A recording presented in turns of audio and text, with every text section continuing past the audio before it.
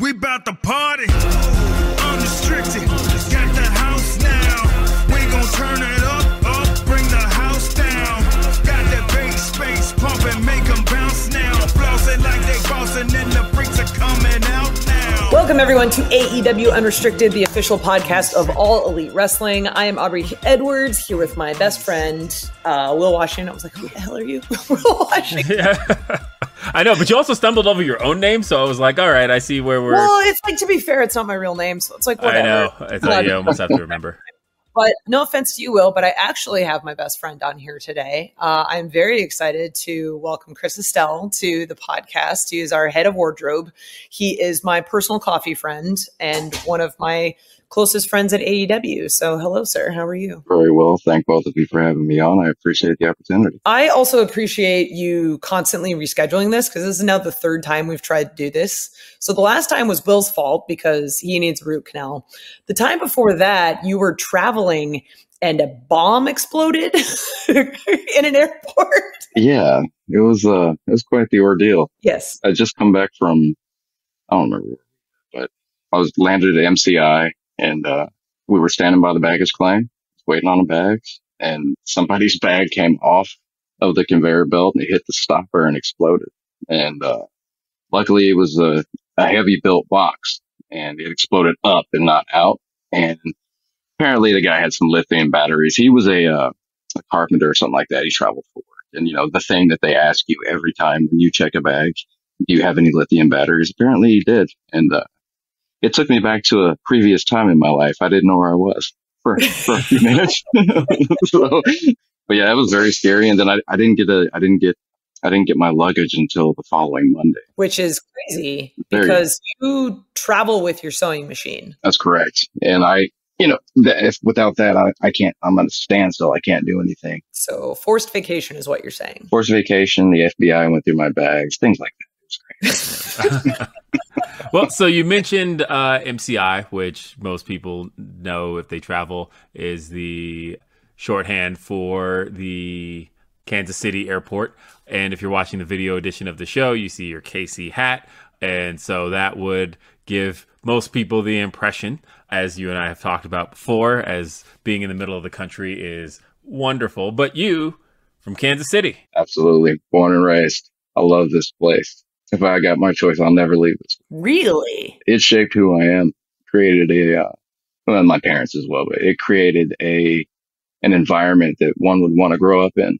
And I faced all the same challenges as everyone else does when they're younger. But Kansas City is home. No matter where I am in the world, Kansas City is home. No matter if the Royals suck or the Chiefs are great, Kansas City is home. That's such an easy statement to make, by the way, right now. We're like, because I have multiple friends who are Kansas City fans, and it's like, okay, if the Chiefs suck, but Mr. 3 of the last 4 Super Bowls, it's very easy. Yeah, very well, you know, and I mean, I wasn't always a Kansas City fan. You know what I mean? I wasn't. I was not a Patriots fan, but I was a Tom Brady fan. I know that's sacrilege right now. Yeah, sacrilege. But I was a Tom Brady fan. But, you know, when we started, you know, picking up steam and Patrick Mahomes came into the picture, it's hard not to root for them. It's hard not to root for them because the things they do are so magical. And just then the way they make the city feel and make the city feel alive. So to have a championship opportunities and, you know, several championship wins, I mean, what can you complain about? You can't ask for more. Yeah, but you have also all of the Taylor Swift attention coming your way as well. So there's that too. It's not really a bad thing.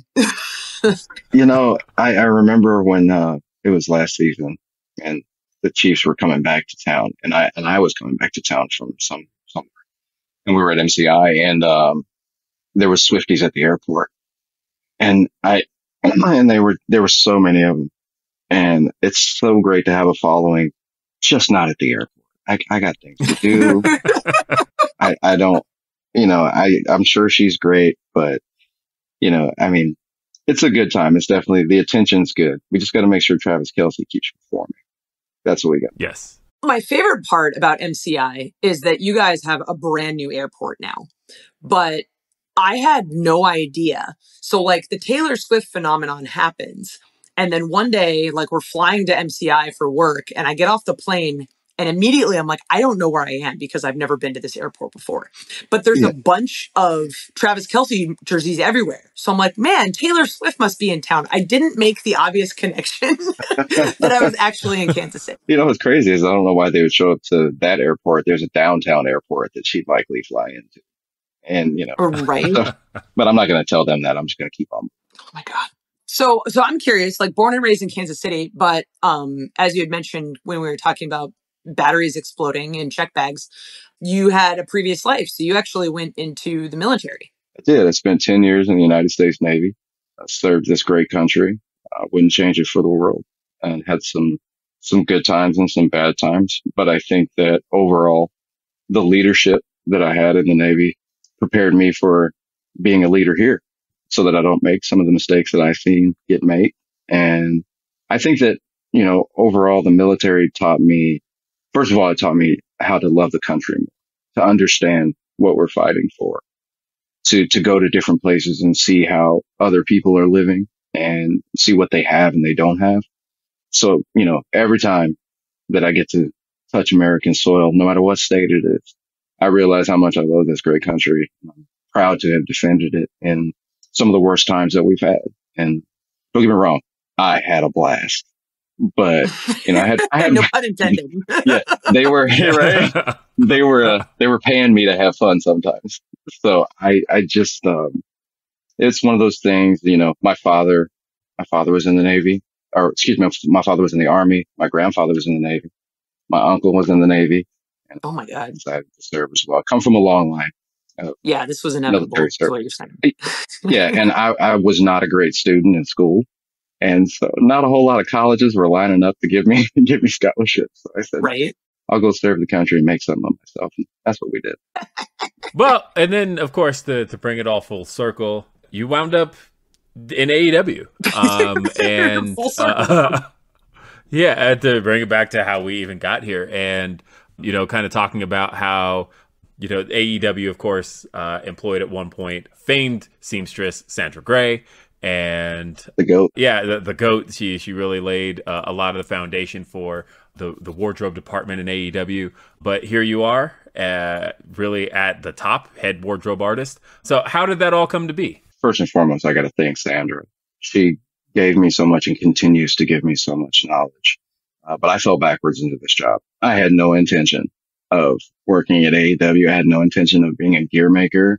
I had no intention of this being my primary sources of income. I think anybody, when you can make money off of your artwork, it just seems insane.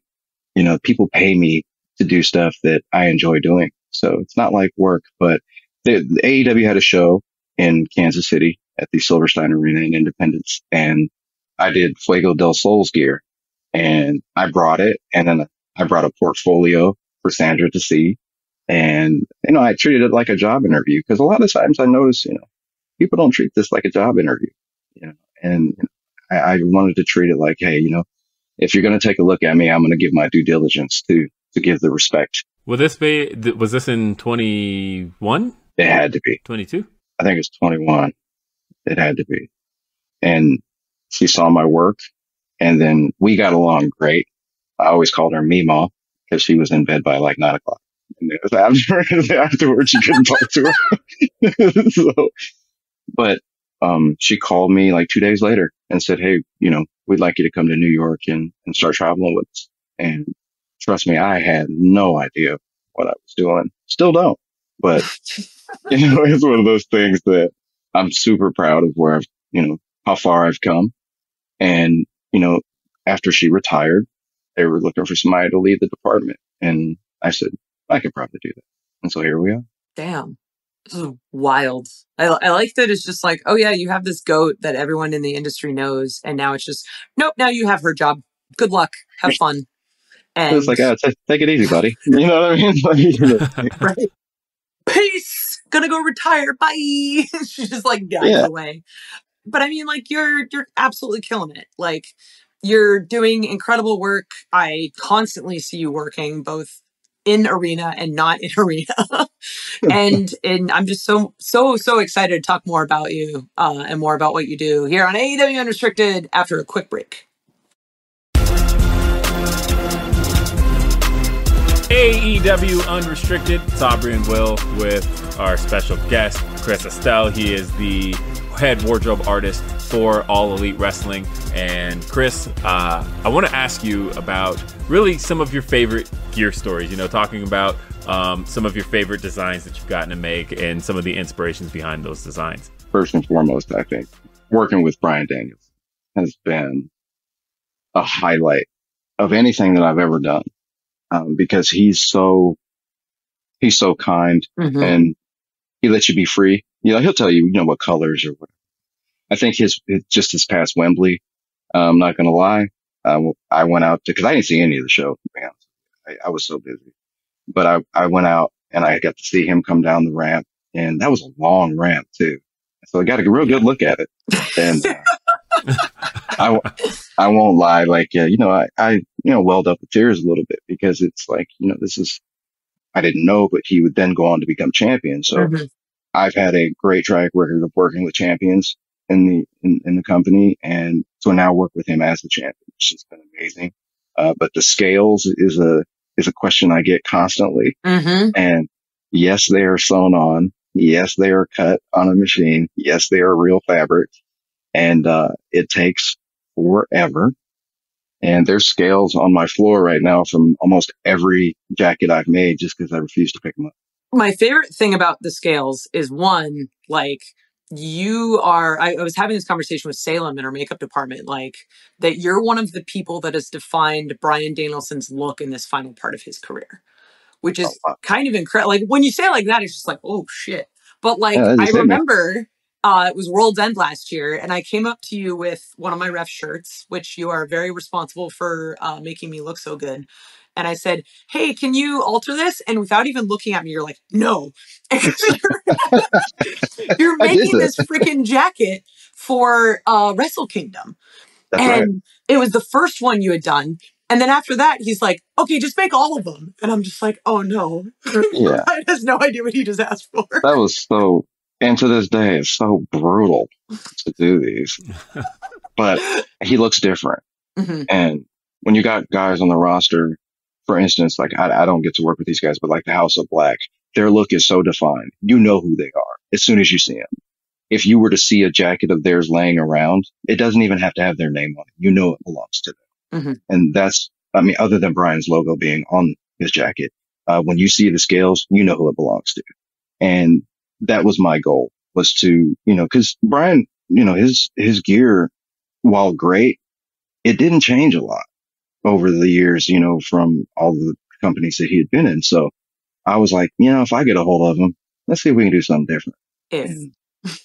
Well, you know, but yeah, his, and then I think my favorite from this year though is probably MJF's Wembley gear. It was so ridiculous and so over the top, and I hated stitching every piece of thread into that because it was like, this is so obnoxious. But that's the only way I like MJF, is when he's obnoxious. I mean, it's the only way that we get to deal with him. So it's, right. Do you really have any other option? Like, I don't think so. I don't think so. And then on the other side of it, Saraya is one of my favorite people. She kind of just gives me free reign, says just do it. And we changed her to red from black, and man, she looks good in red, you know? So it's just one of those things. And that's what I'm really big on, is if you don't look good in something, I'll tell you. You know what I mean? I'll tell you, like, that doesn't compliment you. But when she put that red on, and I remember when she came around the corner and I saw her, and I was like, wow, you definitely made the right decision. She looks great. And, you know, just everyone else that I get to work with, you know, I've worked with FTR. I've worked with John Moxley. Chris Jericho is one of the guys who I can always count on to come up with something last minute. Well, talking about last minute, there was a couple of stories I wanted to talk about, because I think one of the more humorous ones, and I knew it was going to come your way the second it was pitched in the office, but Christian Cage in the turtleneck ref shirt. So that idea was Christian's idea. He said, hey, you can make me a ref shirt.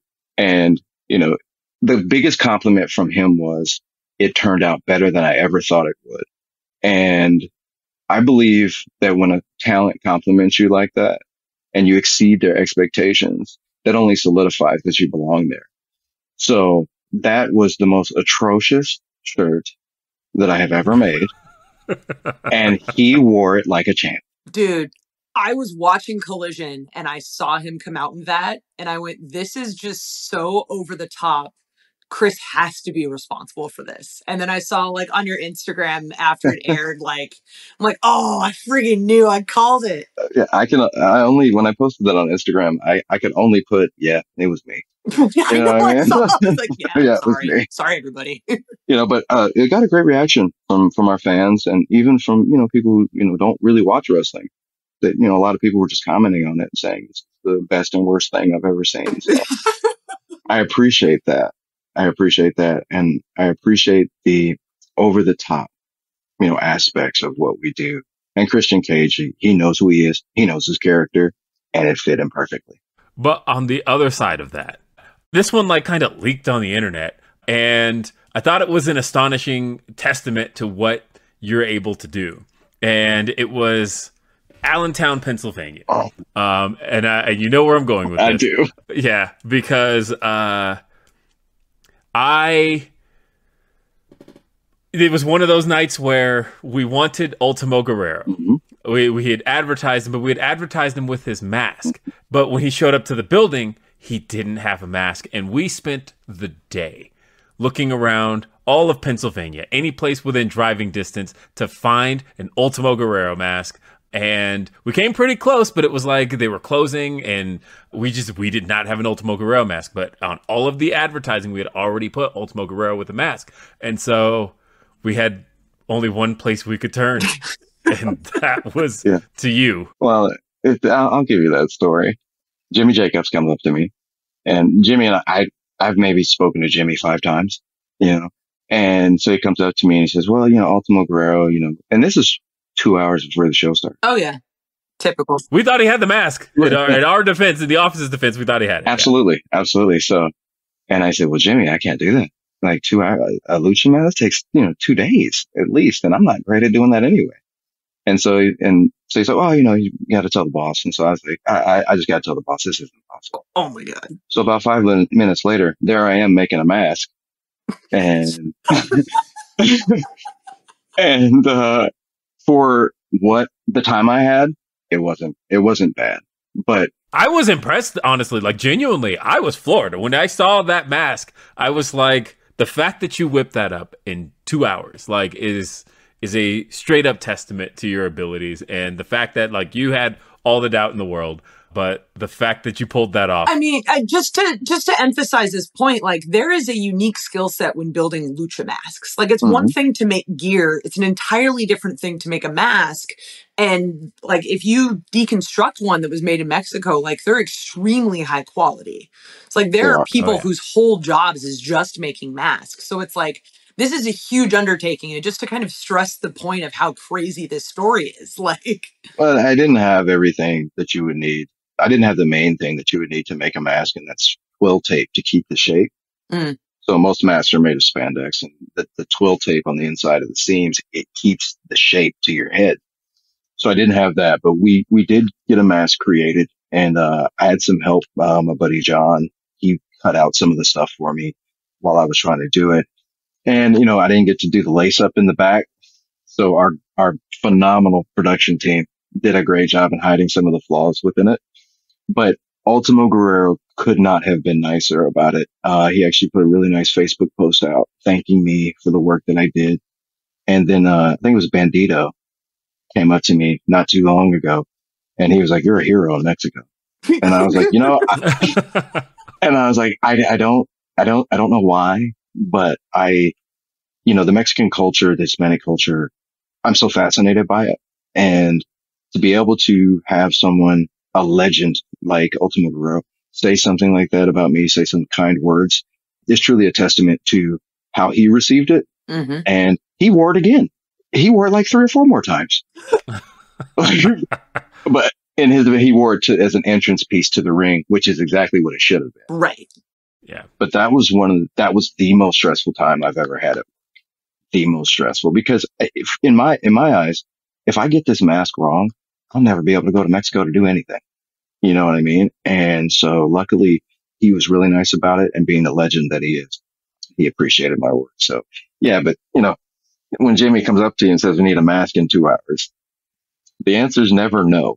Yeah. Put it like that. Especially when the next phrase is, then you have to tell the boss. It's like, well, how much do you like your job? Like, Yeah, right. Well, it was that. And then, I could just tell in the boss's eyes that no matter what I said, I was going to be doing this, man. you're going to say yes, Yeah. and you're going to do Yeah. this. That's just how this works. It's effort. And like in everybody's defense here, like I think Tony, especially knowing Tony as well as I do, I feel like he has a lot of trust in you. Like when it comes to really anything, there's so many times where we'll be preparing for a post-show press conference, and it's literally like, okay, need Chris. I know Chris is going to be good for making sure that I look good, making sure I have the right tie, making sure I have whatever. And I think in Tony's view, he saw.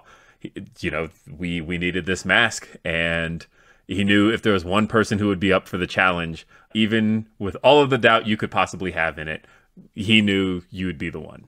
And I think that's a testament to everything you do for our talent, everything you do for Tony, and it's trial by fire. It truly is. And, speaking of Tony, I'm big on the executives in the company, always looking the part. Mm-hmm. Always making sure that whether it's getting their pants hemmed or having a clean shirt on standby or whatever the case may be, Tony's one of those guys. He's the boss. He's the face. So he cannot go to a media scrum or anything looking bad. And he trusts me enough to know that I will tell him, hey man, you probably need a new shirt, or something like that. And it's come to the point now I just drop shirts off at pay-per-view. I'll just drop them off. Yeah. If he wears them, he wears them. If he doesn't, he doesn't. But I think the company overall has trust in me that I have the best interest of the company in mind anytime I do anything. And, I believe that kind of atmosphere can only breed success. And AEW is one of those places that, success is hard to come by. Mm-hmm. But when you get it, you better treat it well. It's not just that. It's that you work hard to hold on to that. It's the success and the respect, right? Because it's one thing to earn it, but like you can lose it real quick in this business. Very quickly. And it's one of those things that, you have to look at, what am I here for? Oftentimes I've seen individuals get caught up in, wanting to be one of the boys. And of course, being one of the boys would be great, but I'm almost 40 years old, so I can't be, I can't be doing what they do anymore. And, so I know what I'm there for. I know why I'm there, and I know that people want me there. And so that's all I need. So good. Okay. So much more to talk about. Another quick break here at AEW Unrestricted. AEW Unrestricted, Aubrey and Will talking to Chris, and in the course of the time that we have started this podcast, he has gotten 32 text messages requesting gear. So if it hasn't been clear up to this point how important and pivotal he is to the success of AEW, I don't think I've gotten 32 texts in a single day. Let alone. It's rough. It's rough. Oh my God, it's rough. How do you manage all of it? Because you're flying in with a sewing machine, you're sewing in your room in the hotel, you're constantly working at the venue, and I know you're working at home. Like, how do you manage all of this? I can't take any credit for it. I have a wonderful team. My team is consisted of Adrian, Emily, Rich, Landon. We have created something that works. And I'm a big believer in defer the credit to the team. And when something gets screwed up, you take the heat. It's just good. It's just the way it is. That's good leadership. So at any point in time, here's a good story on the team. Just 2 weeks ago or whatever it was, Chris Jericho's yellow jacket that he wore to the ring. I was on my flight when Chris texted me. Mm-hmm. And I said, well, I can't print any graphics. I can't do anything because I'm currently in the air. And when I got to the town, I was like, I'm not going to have any resources. So I text Adrian and I text Landon and I said, hey guys, this is what we got to do. And Adrian printed out the graphics and overnighted them to me. And I teamed with Landon to get the graphics position. And then he sewed them on. Without them, I don't get that done.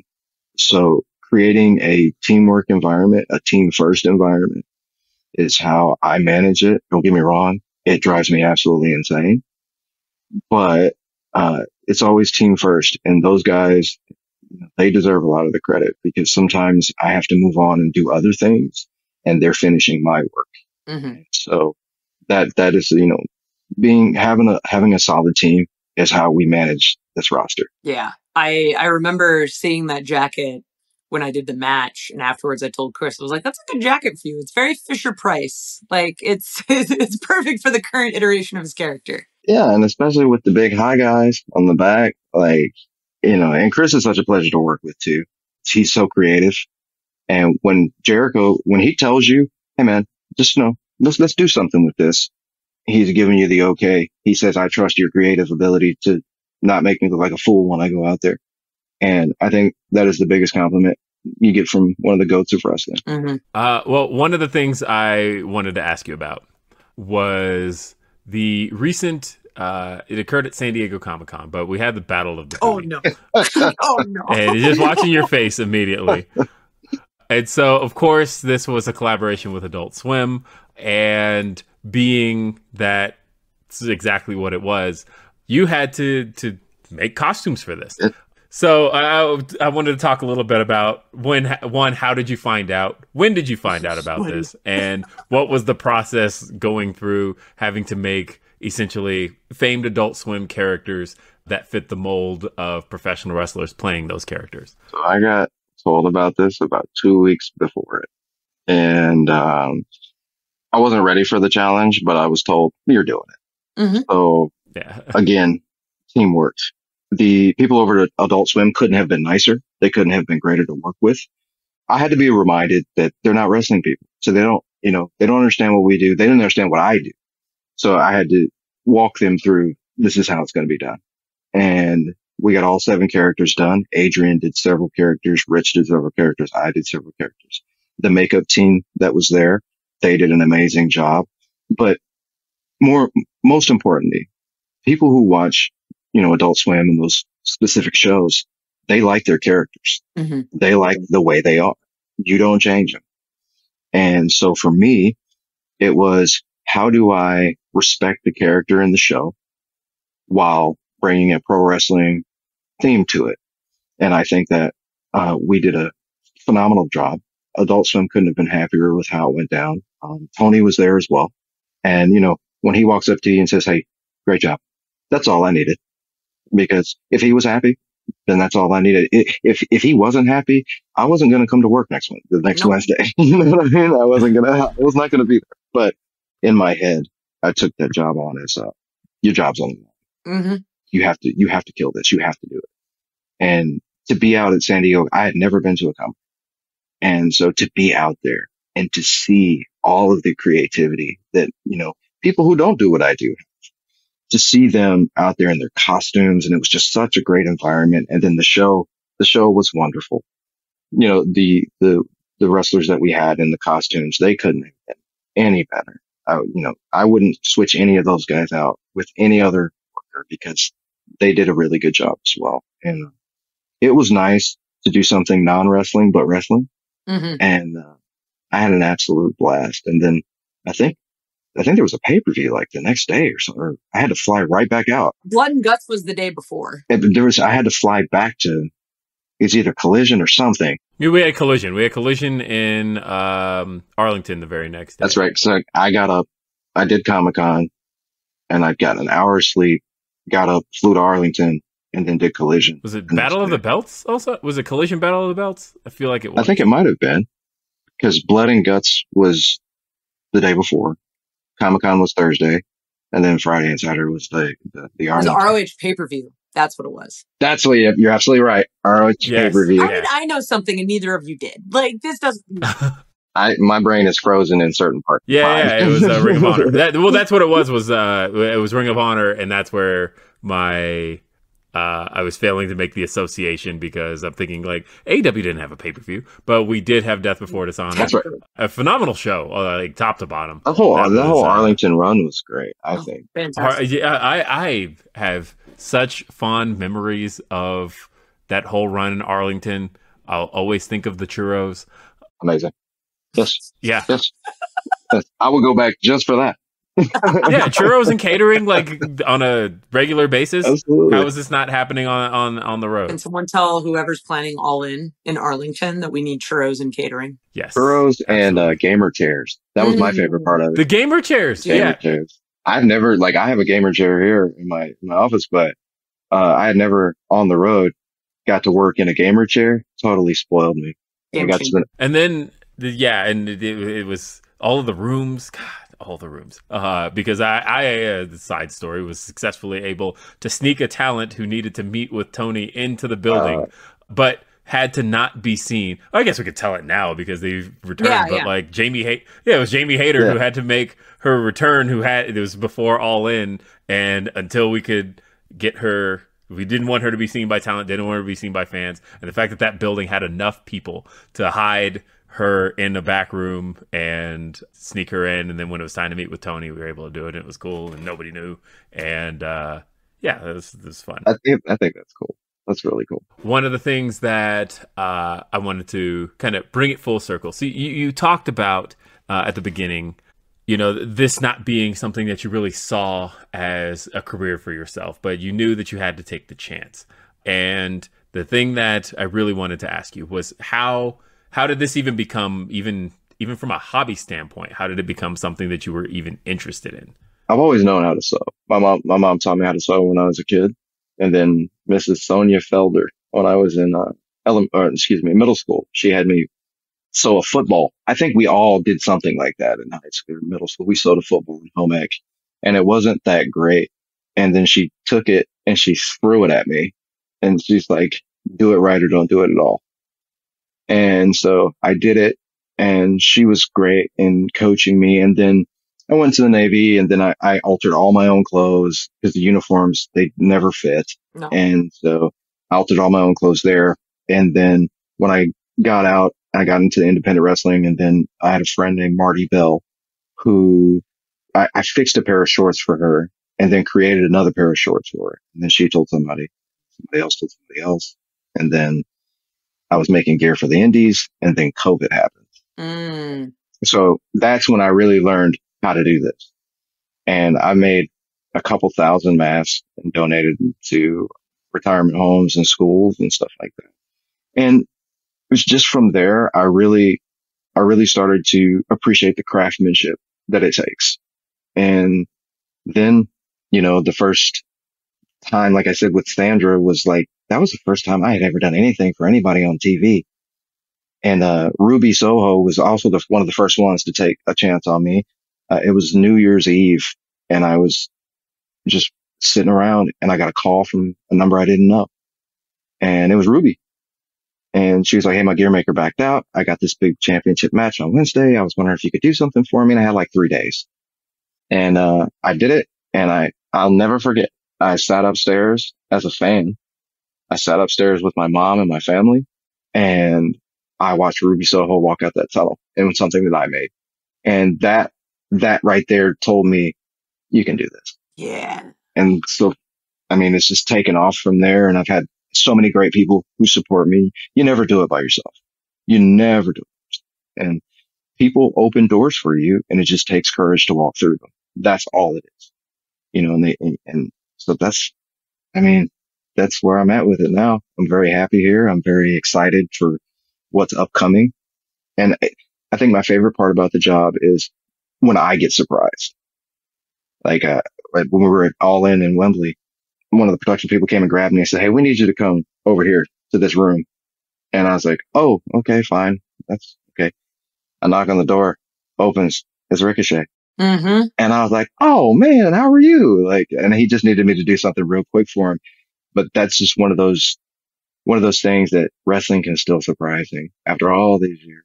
So it's the love of the game. It's one of those things where I casually mention it, but you're responsible for altering all of my shirts because they don't make women's size referee shirts. They make dude sizes. And even if it's a small, makes it look like I'm wearing a trash bag. And now it's to the point where I just hand it off to you and you don't even have to measure or tweak anything. You've just got this shit memorized, which is great. And I remember specifically, I think one of the first times I met you, you were working with Sandra still. And she specifically asked me like, hey, do you have any shirts that need to be done? Because this is the only thing I haven't taught Chris yet. Yep. I'm like, oh, okay. Yeah. And Yeah, it like always sticks in my mind, and it's great. And every time I see like a new Bryan Danielson jacket or new Jericho gear or new MJF gear, no matter how obnoxious it is, like brown and lime green, like that's disgusting, but like somehow you made it work. Every time I see something from you, it's always excellent. It's always top tier. It's always just like, it's got a stamp of approval on it that I don't think other people have the capacity to hit. It's just so absolutely good. I had to be reminded by Jacoby Watts. Mm-hmm. He's on the roster, wrestles for Ring of Honor. He's like, Chris, you don't realize like you're some people's North Star. Mm-hmm. You're where they want to go. And when he said that just cemented it in my mind. Like you can't be putting out crappy work, dude. You have to make sure that it's TV ready. And trust me, I run across a lot of things that come across my table that are not TV ready. And you know who I'm talking to. Mm-hmm. And then I end up having to fix them, which is fine. We won't name names, but. Yeah, we're not going to name names. But you know who you are. But, you know, just knowing that where I am is the destination that some people wish to reach motivates me. Because I'll tell you straight up, you're not going to knock me off this mountain. I'll walk away when I want to. Hell yeah. And that's the kind of work ethic that I have. And you're welcome to join me. You know what I mean? Welcome to join me. But, you know, God willing, I'm not going anywhere. And AEW is the place to be for me and for, you know, anyone who wants to be there. And as far as your shirts, it's just a shirt. You make it look good. Aubrey doesn't need the shirt. The shirt needs Aubrey. Oh. And you know what I mean? So you just want me to buy the coffee next time. Oh, I mean, you know.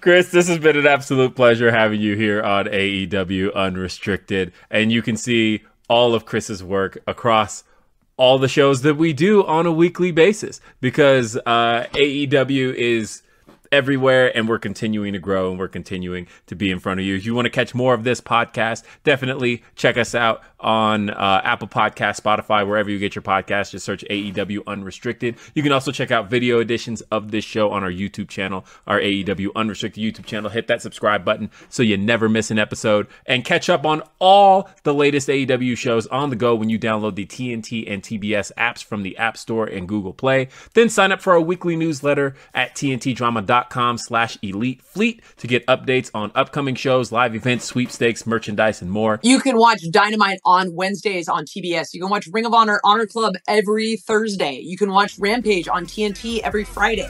You can watch Collision TNT on Saturday, and literally Chris's gear is on every single show that we do. So you may not know it, but you've been enjoying his work this entire time. I am Aubrey Edwards here with Will Washington. Thank you so much for listening to AEW Unrestricted. Come on, throw your hands up, let me see you. Unrestricted.